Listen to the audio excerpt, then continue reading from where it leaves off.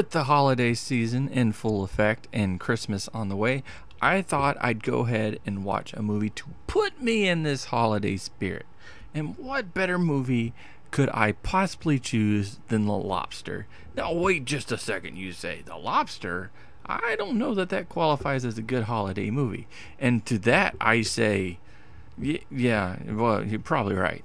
But this was a movie that was requested by a Patreon supporter, so I really appreciate that. And I'd heard some things here or there about this movie. It certainly sounded like it would either work for you or it doesn't. Most people either like it or hate it. It's there's never any middle ground there.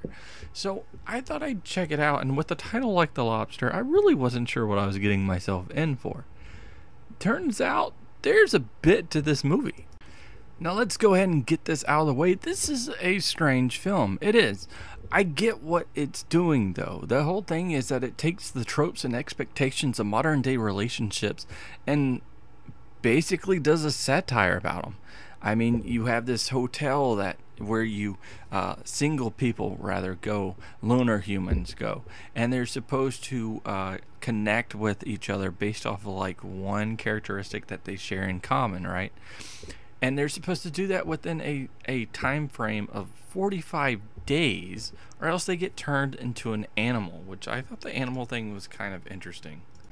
This actually sometimes leads to people, as you would imagine, kind of going through deception and suppressing their real feelings and acting like they share a commonality, even if they don't, so that they are able to garner a relationship as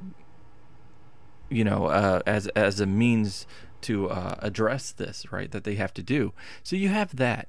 And on the flip side, there's actually a group of people that live in the woods, the single people, and from there, it's like the complete opposite, because flirting is punished by physical mutilation. So very polar ends of the spectrum there.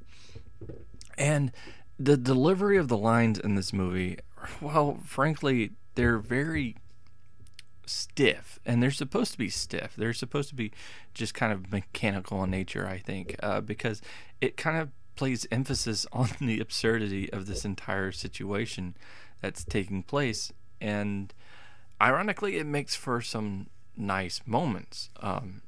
So you have this kind of interesting thing taking place within this dystopian society. And I like the concept of it. I like the idea of doing a satire upon how people kind of view relationships and go for relationships today, whether it be online or kind of the blind dates in person, and how you act outside of who you are just so that you can kind of gear into a relationship. And there are, like, it separates them as two different types of people. There are the couples that stay together and the loners, if you will, the single people that stay together. So that when they're trying to cross into the other, you end up, kind of losing bonds that way. So I thought all of that was very interesting. And it certainly had a unique, it had the unique approach for a movie to kind of do that kind of satire on it. So kind of, in a way, kudos for that, because, again, very interesting. And there's some moments for sure that were they were funny, they were humorous, and I think the deadpan delivery kind of helped in that. So that's about the best I can say for it. I'm gonna say that for me it's much too long. It's an hour and 59 minutes, 1 minute shy of being 2 hours, and you can tell I was more in tune to the first half of the film than I was the second half of the film. The second half of the film just kind of lost me in many ways. Once they kind of dwelled outside of the hotel, it kind of lost a little bit of my interest.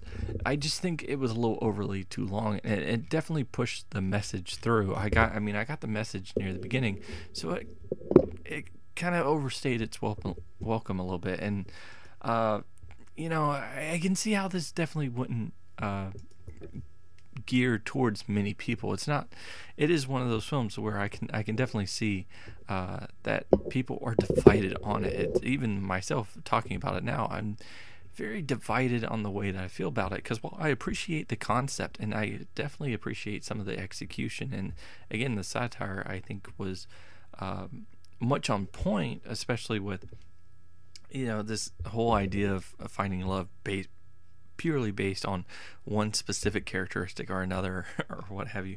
I found all that interesting, and the ending itself is kind of ambiguous and kind of tense, because it kind of it doesn't, it leaves it more or less open-ended to where you have to just kind of interpret it as you will. So there's definitely that to it. I thought the score for the most part flowed well through the movie. I definitely like some of the melodies, kind of the opera type of melodies that played throughout, but there were times where it took me out of the scene because they were a little too high pitched. So I wasn't really again, this is kind of a mixed bag of a movie. I can't say the performances are overall bad. I think the characters kind of deliver what they're supposed to deliver. So in terms of that, they're fine. But I can also safely say that this was a movie that I probably wouldn't watch again. So while it was an interesting take and everything, again, it kind of falls off for me near the last half of the movie, which is funny because that's when I guess things start gearing more towards the point in the overall story, whereas the beginning was more of the setup. But I was more interested in the setup than I was in the overall conclusion of it. So giving this a rating 1 through 10, I'm actually going to go in the middle of the road here and give it a 5 out of 10. But that is my opinion on it. Have you guys seen this movie? It's definitely not a holiday movie, really, but it's an interesting movie, interesting concept and ideas, and I do like some of the ways that they were presented. The only part that really escapes me is the inclusion of turning into an animal. So I'm not entirely sure where that fits within the structure of what they're trying to tell. So if you can explain that to me, I'd appreciate that. But hopefully you guys enjoyed this video, and if so, click that like button, share, subscribe to my channel, and watch my other vids. I do appreciate it. And if you want to be a Patreon supporter and help me out with my channel, go ahead and click down in the link below. No matter how big or how small of a contribution that you make, it is much appreciated, and there are reviews, specific review requests that I will take from time to time from people that do participate in that, and it just helps me be able to see these other movies and everything, because as you probably know, I'm a big movie fan, and so I really like doing that and getting my opinion across and hopefully making these good videos for you. So with that being said, like I said, hopefully you enjoy this review, and until next time, peace.